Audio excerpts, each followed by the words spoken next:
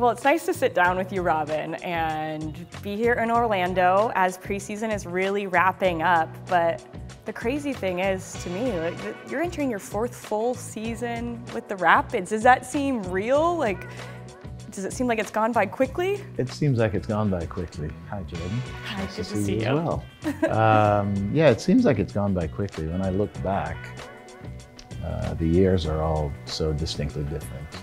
19, I came in at the end of the year. We had a really good run. It was a great start with the team. A lot of buy-in. The players were really good, and we come from nowhere that year to just missing the playoffs. 20, we started off well, and then took 3 months off for COVID. But then kind of found our way through the year, made to the playoffs, and you look at that whole year, it's just kind of a blur. And then 21 was a fantastic year for us, and last year was disappointing. So it seems like it's flown by, but each year is so distinctly different that they're each their own entity in my mind. And when you think about you as a coach, do you feel like there's been an area that you have found the most growth in these last few years? Probably adaptability. You have certain ideas as to how you want to coach and what you want your team to look like. And through limitations of players, availability of players, injuries, that sort of thing, you have to adapt and we find different ways. In fact, we've played in a couple of different formations and the principles never change, but the formations do, which make things slightly different, and the ability to recognize times to play in this shape or that shape, or just, it's like everything else, experience I think makes you better. Yeah, we've now gotten that under your belt for a few years. You're really wrapping up what's been a long preseason away from home. 2 big stops, one in Mexico, one here in Orlando.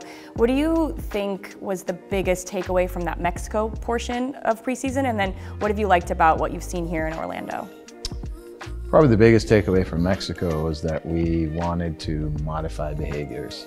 Mexico was very much about that. It was the physical side of it. Our setup in Mexico was great.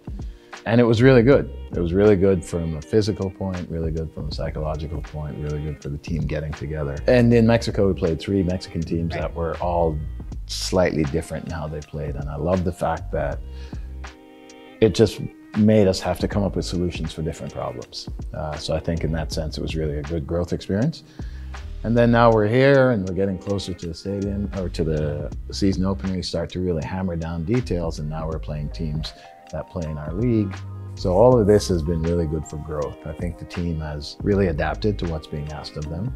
And in little snippets throughout preseason, we get to see growth based on the games that we play and how we handle them.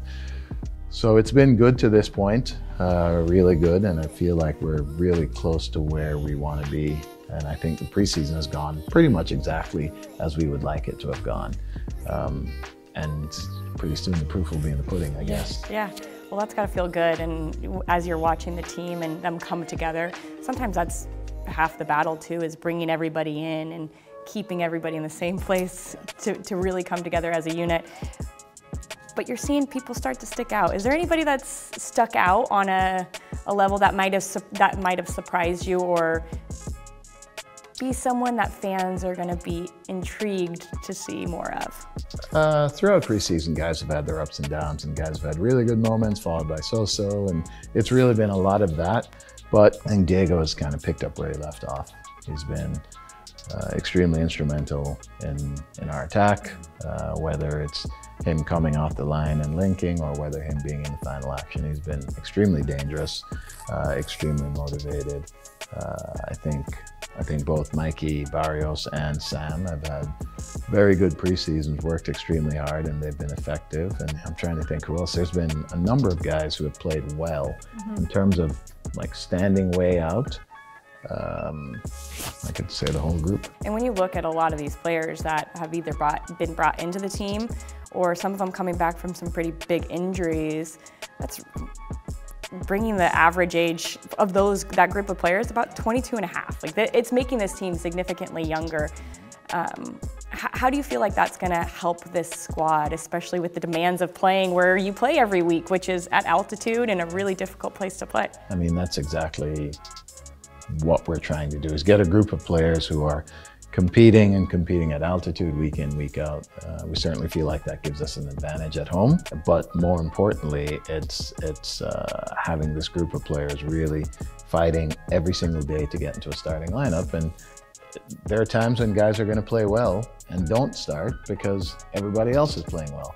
And if we're in that situation, we're in really the dream situation for us. And a team that is comprised the way our team is, we don't have any $18 million players and things along those lines. And we really, really value team. We value respect for each other, working hard for each other. Where we are right now is a group of players I'm really excited about because they work hard, they're respectful of each other, they compete and battle every single day, and they've been great teammates to each other when they're not playing. Pretty good foundation to work off of. It definitely is, and it's the kind of team that I would want. It reminds me a lot of the team in 21. It reminds me of the team when I came in, because when I came in, there were a number of guys who'd been here for a number of years. And I still remember my first practice ever. At the end of the practice, I looked at Porg and I go, this isn't a last place team. The characters are too good. They work too hard. They work well together. And I look at this group and it's certainly a slightly newer group and more new faces have been brought in. And Galvan coming back from injury is like getting a brand new player. Cole coming back from Europe is like getting a brand new player. Jack being healthy is like getting a brand new player. He missed so much last year. So we're really excited about the depth of the squad, the character of the squad, and we feel like through the level of competition that we now have that we should be effective week in, week out.